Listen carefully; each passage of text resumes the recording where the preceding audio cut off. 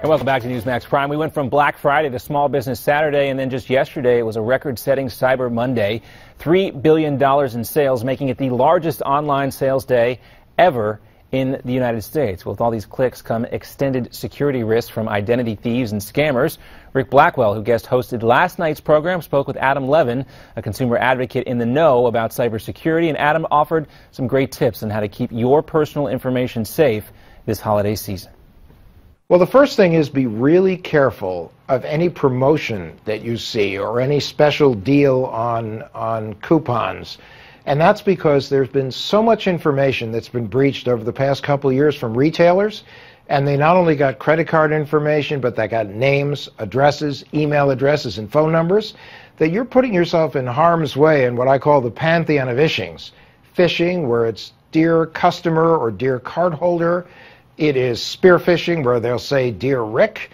You can get vished, which is where you get a phone message and you think it's coming from, let's say, your financial institution wanting to talk to you about problems with your credit card because of your shopping. And also smishing, where you get a text on your smartphone which tells you to click on a link. And the only problem is these links could contain malware, which could turn your computer into a transmitter. So anytime you log in, you're sending the information to hackers. The other problem is that you could be taken to a link that looks like the real site for the legitimate retailer, but it's a clone site, but it looks very, very close, and you're putting in information because you think you're buying something, and actually you're selling something, which is your credit card information. A lot more problems out there than just donating to that Nigerian prince, so got to be careful. Let's talk about the legitimate sites. If you're on Target.com, Walmart.com, Costco, would you have any problems once you're on those sites? What do you need to watch out for when you're going through that checkout line? Well, the first thing you need to do if you're on the site is you have to make sure that it's really the secure site and the real site, so you put your mouse over the URL and make sure that everything looks right. You know, there are some people that may go to a site and they type in the wrong name by mistake. It's a misspelling. And there are people out there that collect misspellings for the purpose of creating clone sites. So spell it correctly. Make sure you see HTTPS in the URL. Make sure you see a lock. And be very careful with whatever you enter in there.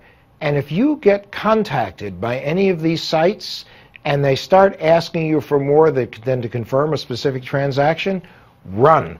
Because at that point, it's really a phishing expedition and they're looking for you. Great insight there from Mr. Levin. And always trust your instincts, too. Now it's time, by the way, for your comments via social media. Donald Trump seems to be on a lot of people's minds tonight. First, we hear from Paul, who writes us, Donald Trump is poised to win the GOP nomination and take Hillary Clinton off her feet in a historic landslide. The silent majority is very, very angry with business as usual on Capitol Hill. That certainly seems to be the case. Paul, thanks for writing in. Next, we hear from Beverly, who has some suggestions for Mr. Trump's cabinet should he become president. She writes, I believe that Donald Trump is the only one that can beat Hillary Clinton. Overall, I would like to see Ted Cruz as vice president, Carly Fiorina as Secretary of State, and Dr. Ben Carson as the Surgeon General. Interesting take there. We love hearing from you, and you can always write into us. The best way to do that, newsmaxtv.com/comments. We'll try to get to those as much as we can. It's been great spending the evening with you. I'm John Bachman. We'll be back in for J.D. Hayworth tomorrow. We'll see you then.